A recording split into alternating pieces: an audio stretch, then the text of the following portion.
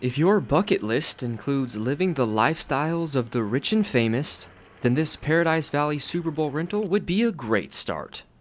It's unique. It was built, the backside of it, outside has imported limestone from Beauvigny, France.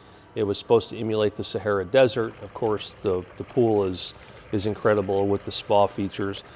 Not only is the house unique, but rich in history. The builder of this estate is the son of famous Native American art trader C.G. Wallace.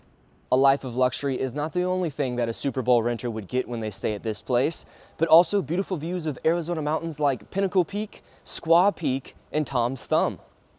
For $6,500 a night, Super Bowl renters will find themselves right in the heart of the action.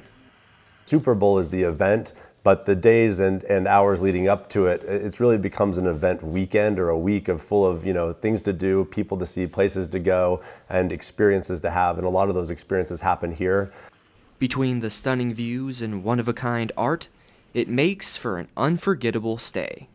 The real appeal is to create an experience for people, and to, in some cases, people want to, this is a really big vacation. It might be the biggest vacation they take all year, so they really